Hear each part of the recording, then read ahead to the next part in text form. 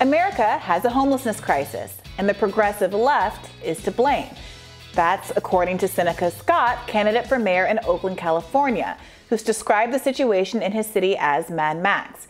He painted a portrait for us in his latest op-ed in Newsweek, highlighting its, quote, encampments and open-air drug markets that rival any third-world country, lined with countless tents, RVs, makeshift shacks, and hundreds of burned out and gutted vehicles of all shapes and sizes.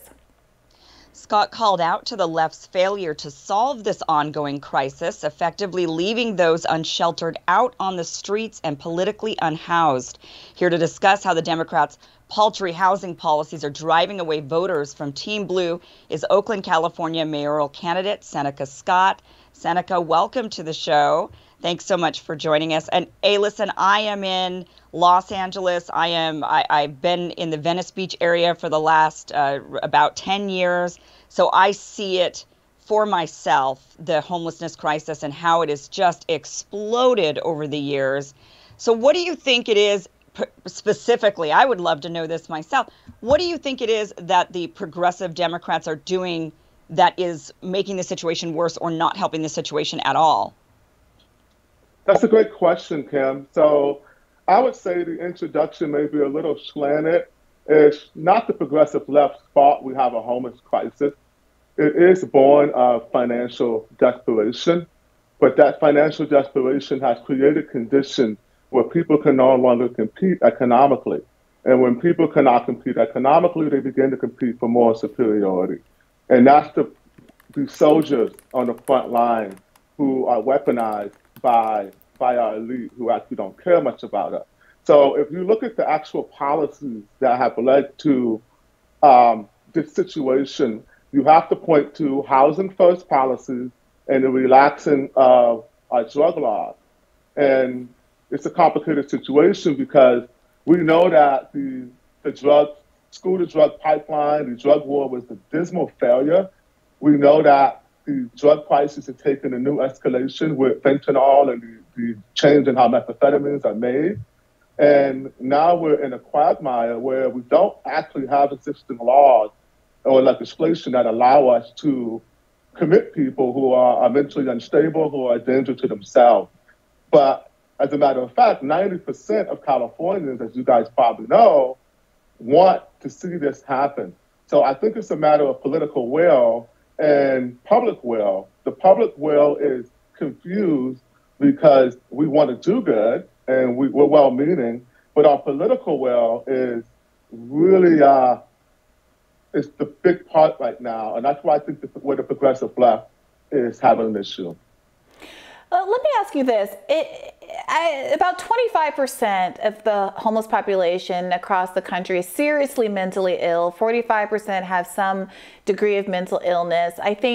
I don't know about the kind of liberal left who runs California, but I think progressive leftists would say that part of the way to address this problem has to be about restoring the mental health network that was largely decimated in the 1970s and also addressing the ongoing drug issues. What do you think the right's answer to this problem is if it's being framed as a lefty failure? The right doesn't have any answers as well. And that's the issue of why I think people need to start to look outside of these parties and look to their neighbors and take a grassroots approach to building back up our local politics. When you talk to neighbors across the political spectrum, especially in major cities, you find that we have a large overlap of the things that we want to see. We want public safety. We want quality education for our children so that they can compete in today's global society. And we don't want our taxes to be wasted from people who then mock us and then shame us for wanting to see some sort of change. So I think the right doesn't have any answers. The left has shown not to have any answers. They have good intentions, but you know what the saying is about good intentions. And I think that we're seeing that play out right now in Oakland. So politically, I think the biggest thing we need to do is stop. You brought up a really good point about the Reagan era and getting rid of the mental health. You know how many times I've heard that from activists? How many times will we say, we know what the problem is, But when you challenge these activists to show proof of concept that they're actually drafting legislation or they're actually behind these things conceptually, and then you don't get the right answer. You get a forever moving goalpost. And Housing First activists have moved that goalpost in Oakland to now the demand is housing with no strings attached. Yeah, I would push back a little bit, even with Brianna, kind of what you were mentioning about progressive left versus liberal left here in California. And in my experience, and Seneca, would love to get your perspective on this, but the progressive left out here actually has gone to almost an extreme with it, it seems, where they're advocating for the homeless population to stay where they are. You know, it's like, leave them alone. Why can't you just let them be? They're free, you know, they're people that deserve dignity, and the dignity is to allow them to stay where they are. Whereas the liberal left has actually tried to move them, wanted to move them, or take them somewhere else. And we see activists actually show up and say, no, don't move them, don't you dare, like get them out of these parks, like how dare you, you're a terrible person for doing that. And then on the right, the problem, like what you're mentioning, Seneca, their solution is to criminalize, go back to criminalization. So actually, it's almost like the liberal left has almost the best of the three solutions, which is move them into housing. But they seem to get stopped on both sides, the progressive left and the right saying, don't give them things, how dare you? And then the progressive left saying, leave them alone, let them be free the way they are. Seneca, what do you think of that? I so agree with that analysis, and it's very true. We had a situation that was exactly like that at a tennis court by Lake Merritt that they wanted to redo for the public. And we had a homeless encampment in this tennis court for 2 years. At first, it was supported by the community because they had nowhere to go. Once the city actually got housing and a hotel available, the majority left. There were a few holdouts, and those holdouts didn't want to move because of the moral cause of them being able to live wherever they want. The activists came out in large, who were largely white. I organized a protest, a counter-protest of families, mostly Black mothers and their children, and we played tennis right in front of those few remaining holdout encampments, and we forced them to admit that housing had been offered and they had refused it because they wanted the right to live wherever they wanted. And that was actually a turning point in Oakland for exposing some of these activists.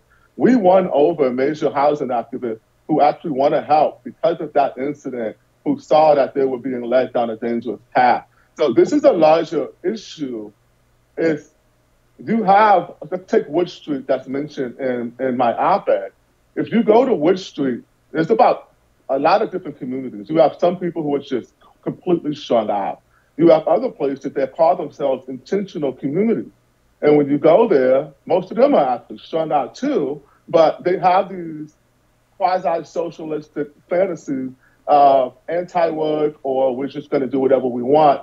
But they're doing it on the shoulders of largely Black, elderly, mentally ill, drug-addicted Black people who have not consented to this movement.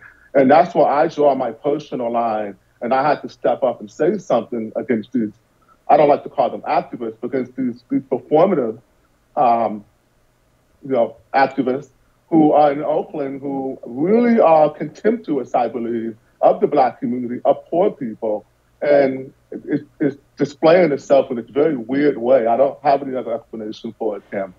Yeah, I've done a lot of reporting in my time about kind of lefty excesses, and certainly I'm sure there are some overreaches. I did a quick Google of LA progressive groups. It seems like one called LA Progressives as advocating for building housing as a way to end homelessness. And in my experience, it's often liberals who are resisting building housing for homelessness, and a NIMBY kind of push to say, I don't want these people in my neighborhood. So there certainly are bad actors on every side of this. I really appreciate you spending the time with us today, Seneca.